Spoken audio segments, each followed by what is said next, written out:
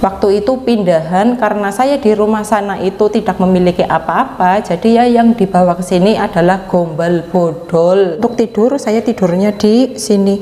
Kalian bisa lihat, ini lemari lama, nggak ada ini kunciannya. Semua itu perjuangan dari bawah banget, dari nol. Belum, mana nongol sedikit, sedikit, cilu, cilu. Halo, assalamualaikum, apa kabar semuanya? Jumpa lagi dengan saya. Hari ini saya lagi ada waktu sedikit ya teman-teman. Dari kemarin saya itu sibuk banget. Kemarin saya ke Kebumen nyari gending. Saya itu beli gending, pulangnya malam. Sekarang saya ada waktu sedikit. Saya mau menjawab pertanyaan kalian karena dari sekian banyak komentar itu banyak sekali yang meminta saya untuk mereview tempat tinggal saya. Sebetulnya saya mau menjelaskan, tapi sedikit saja ya teman-teman.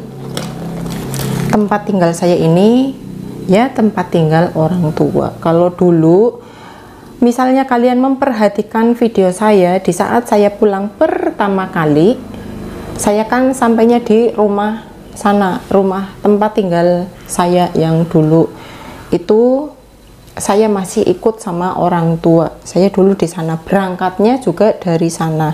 Jadi pas waktu saya pulang dari Taiwan, saya harus ke rumah itu dulu baru ke rumah ini. Ya, nanti saya jelaskan sedikit. Sebetulnya rumah saya ini, tempat tinggal ini masih kosong, belum ada apa-apa. Tapi karena kalian selalu bilang tolong dong review, tolong dong review, sebetulnya saya itu tidak mau mereview, dikiranya nanti saya sombong begitu teman-teman ya. Tunggu sebentar, saya itu lagi nyari kabel, belum ketemu. Nyari kabel yang buat ngecas mikrofon ya, terus buku tabungan juga belum ketemu, dikarenakan ya seperti inilah tempat tinggal saya itu belum ada apa-apa, lemari pun nggak ada pintunya ya. Tara, itu mbah saya ada di belakang saya, ibu saya. Halo mbah. Halo gue. Halo gue. Halo. Sekarang saya mau tunjukkan ke depan ya. Ini saya mulainya dari tengah terus ke depan. Nah tuh kan kosong. Di sini rencananya itu buat ruang tamu. Ini pintunya ruang tamu kan, belum ada apa-apa. Itu cuma satu kursi, belum ada apa-apa. Ada jemuran, nggak ada apa-apa teman-teman. Jadi ya seperti ini. Di kamar sini juga masih kosong tuh, masih kosong, cuma ada sedikit hasil panen. Kosong, nggak ada tempat tidur. TV itu pun TV-nya belinya beberapa bulan waktu ibu saya menempatin rumah ini. TV kecil biasa. Terus untuk tidur saya tidurnya di sini sama suami saya. Simbah lagi ngelihatin. Kalau di sini buat tempat ibu saya ya, sederhana lah, biasa ya teman-teman. Lantainya belum ada lantai ya mbah ya. Ibu saya lagi sakit, batuk-batuk terus ya mbah. Tadi wis pijit ya. Iya. Semalam nggak bisa tidur.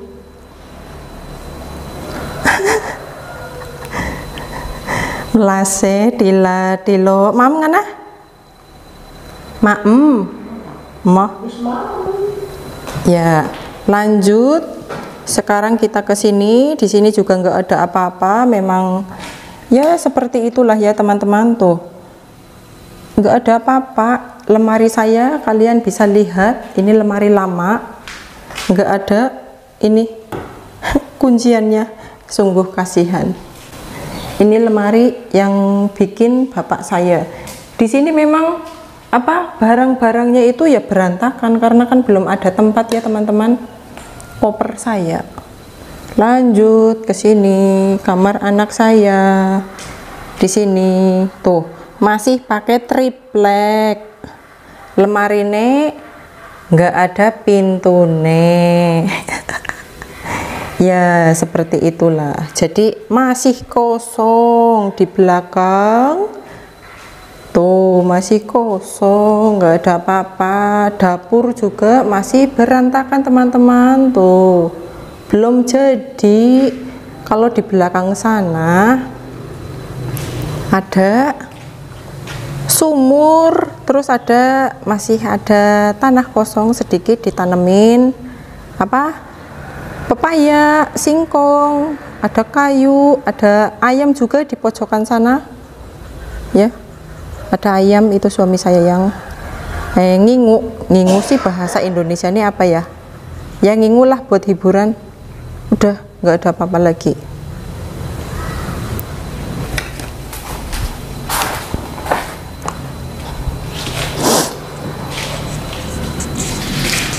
Nganggo mic mbak.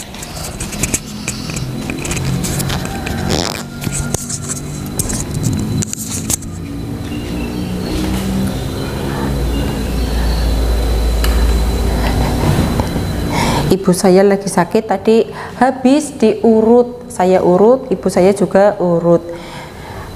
Di rumah saya ini belum ada kursi, ini saja kursinya pinjem teman-teman ya mbak ya.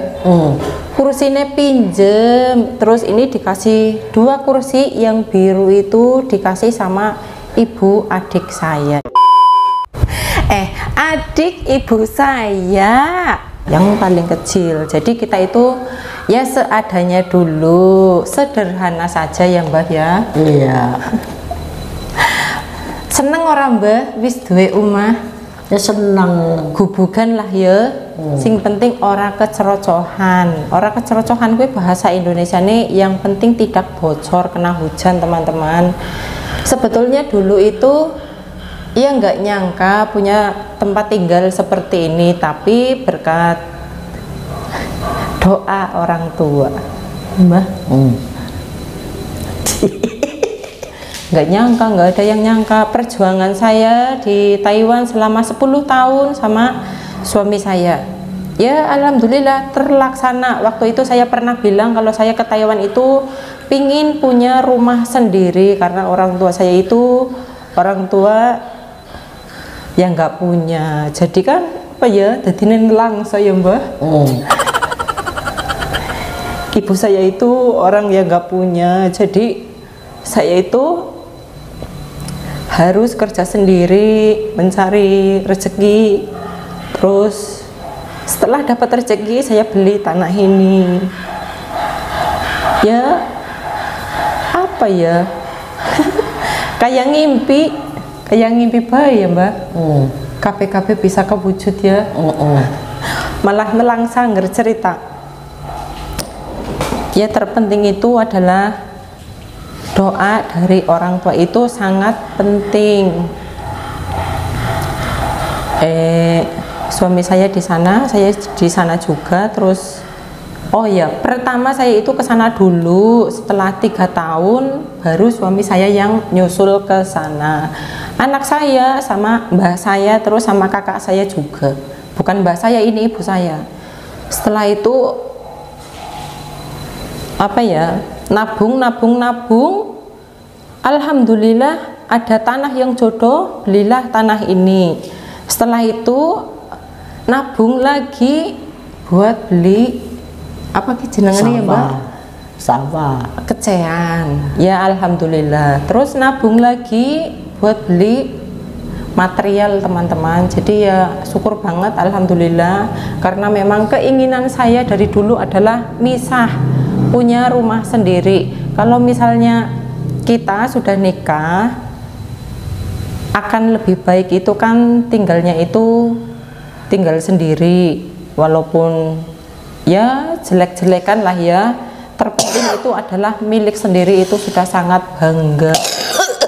Ibu saya bukan orang yang kaya, orang tua saya bukan orang yang berada, jadi ya apa-apa kita itu harus mencari sendiri. Ya orang Mbak. Iya, semua itu perjuangan dari bawah banget, dari nol kecil teman-teman. Saya masih ingat nek utang duit gue orang oleh ya Mbak ya. Di desa itu pinjam uang sangat susah. Jadi selama saya di sana prihatin ya, jadinya seperti ini sekarang ini. Walaupun saya pulang dari sana, rumahnya itu belum merapi, setidaknya rumah ini sudah berdiri. Kenapa kok tidak di keramik sekalian? Ya itu adalah permintaan saya. Saya inginnya itu setelah rumah ini berdiri dibiarkan dulu, kemudian setelah saya pulang dari sana baru di keramik, soalnya takutnya nanti saya itu tidak serik atau tidak cocok dengan keramik yang saya inginkan. Jadi tempat tinggal ini dibangun tahun berapa ya Mbak? Rekan angkanya wis pirang bulan? 6, itu sih mlaku. 7 bulan apa setahun? Ya pokoknya sekitar segitulah ya teman-teman. Waktu itu rumah ini berdiri terus ditempatin sama ibu saya, kan lumayan daripada kosong, rasanya kan nggak bagus juga. Jadi saya minta tolong ke ibu saya sama anak saya untuk tinggal di sini. Waktu itu pindahan karena saya di rumah sana itu tidak memiliki apa-apa, jadi ya yang dibawa ke sini adalah gombal bodol. Ya. Gombal bodol itu adalah baju-baju lama. Masalah perabotan kebanyakan beli baru. Iya. Ya ratu pulak tuku selosin. Oh iya. Masalah perabotan piring sendok itu kebanyakan beli. Terus saya juga dikasih sama adik ibu saya yang paling kecil itu 1 losin ya. Iya. Semuanya itu berawal dari nol teman-teman. Saya nggak bermaksud pamer, tapi karena kalian sering banget tanya di komentar, tolong dong review rumah saya ya seperti ini, belum ada apa-apa, masih kosong, berantakan. Iya memang berantakan, masih banyak sisa-sisa bangunan. Karena besok kalau ada rezeki saya itu mau lanjut merapikan rumah ini, mudah-mudahan rezekinya lancar ya Mbak. Ditongakena.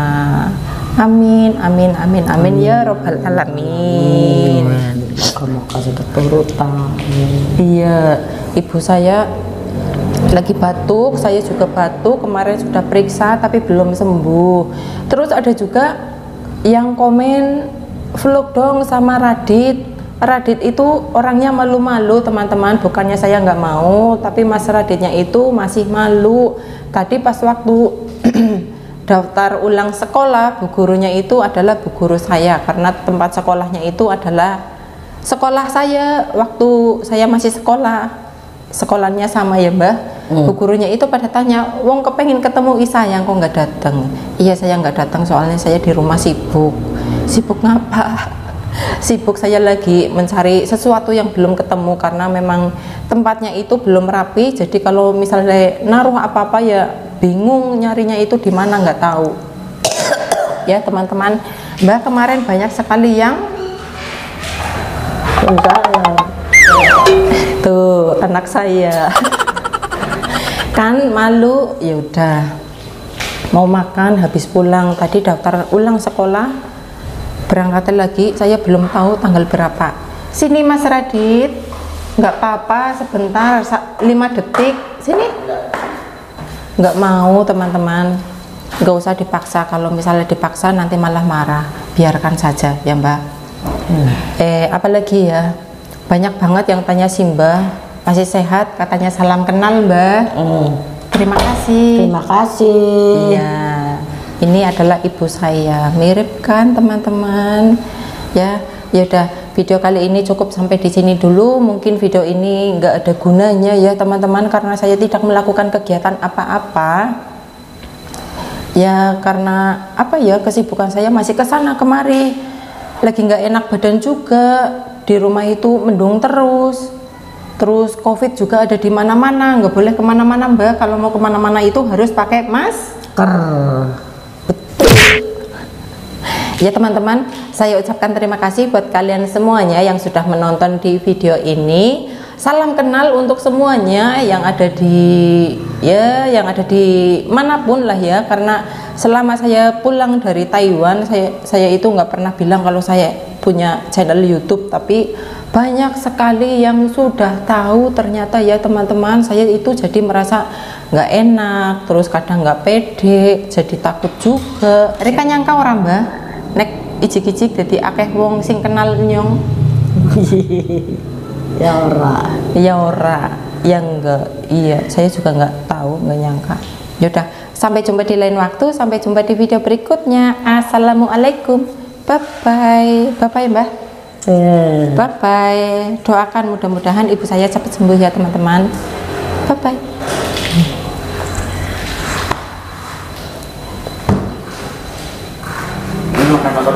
iya. Sini. Kok malu tuh teman? Anak saya malu. Masa wis ganteng kok malu? Sini.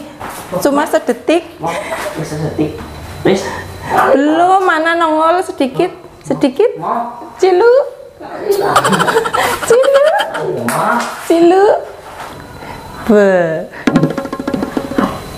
Ngalimeng. Sini. Ciluk, ya ora malu. Sini. Wis. Urung kelihatan. Jajal senyum. Malu teman-teman tuh kan nggak mau. Katanya kalau sudah 1 juta subscriber ya mas. Katanya kalau sudah 1 juta subscriber mau nongol. Buktikan. Ini apa? Teman anak saya yang bilang nanti tak bukti. Nah kalau misalnya seandainya saja saya diizinkan menjadi 1 juta subscriber, nanti saya tagih janjinya ke anak saya. Oke, bye bye.